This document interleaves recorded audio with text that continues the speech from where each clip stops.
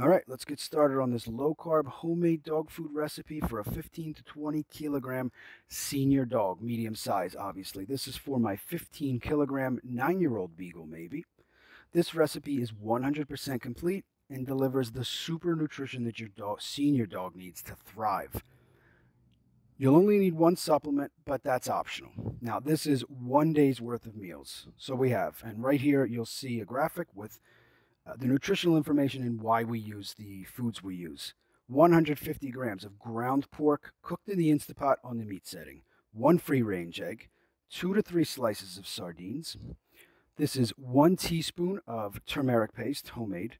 85 grams of vegetables. We have a half a carrot, red and yellow bell peppers, zucchini, and 2 basil leaves. These are cooked in the Instapot as well on the vegetable setting. To that, we will add 100 milligrams of bone broth with a pinch of sea salt.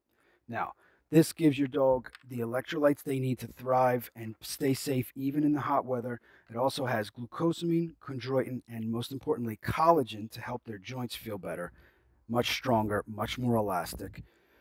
And it is loaded with vitamins and minerals. It is essentially a vitamin and mineral supplement.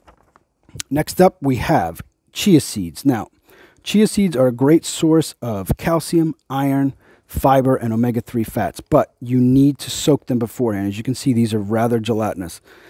When you give chia seeds dry, it can pull water from the lower intestine and actually dehydrate your dog, making it harder for them to go to the bathroom.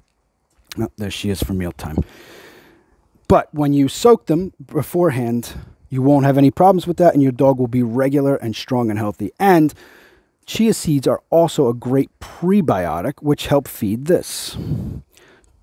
Homemade kefir, or you can use the store-bought version, 50 milligrams of that as a probiotic. It's extra calcium, extra protein. If you want, you can add a multivitamin and electrolyte powder like this. This is multivitamin, multimineral.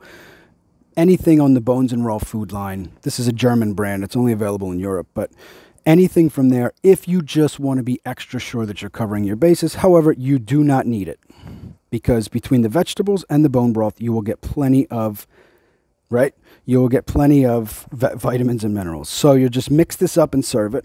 I split it in 2 for her, but 1 to 3 times a day is also fine. And this recipe is low carbohydrate. It's not ketogenic. If you want to make it ketogenic, you just need to add more oils, either extra virgin olive oil, grass-fed ghee or butter, fish oil, coconut oil, or even avocado oil.